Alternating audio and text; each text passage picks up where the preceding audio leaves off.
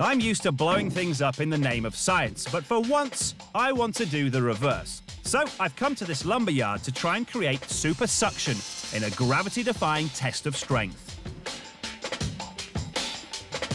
And this crazy-looking rig is exactly how I'm going to do it. What you're looking at here is a huge supersized vacuum cleaner on the roof of a station wagon. It's very simple, 5 vacuum cleaners, 5 hoses, all inserted in the top.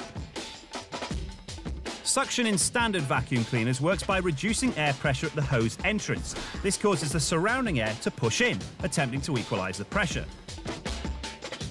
The box I've created will have the suction power of my 5 vacuum hoses.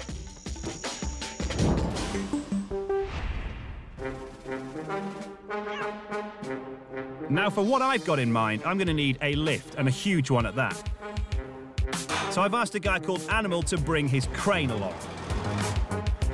And I've got some guys from the yard to help out. Come on then, get the crazy Brit thing out of the way, have a look at it, see if you can work out what it is. I haven't the foggiest Right, idea. go on, get stuck in. I think he's selling vacuums. I think this is a new way to sell them on the street. No, I admit I have bought Davo out of vacuum cleaners, but this is something totally different. I'll give you a clue, all right?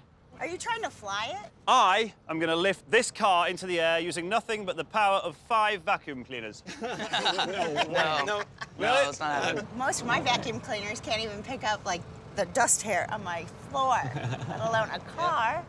OK, here's what's going to happen. 5 vacuum cleaners will lift this car. We're going to get it in the air and unplug them one by one. What's the least amount of vacuum cleaners we can get to lift this bad boy? Davo. 3. Double Davo. 4. Tard.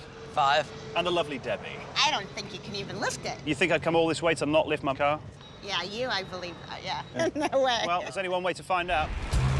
Animal has hooked up the crane, but only to the box, which has absolutely nothing holding it to the car, except from puny household duct tape.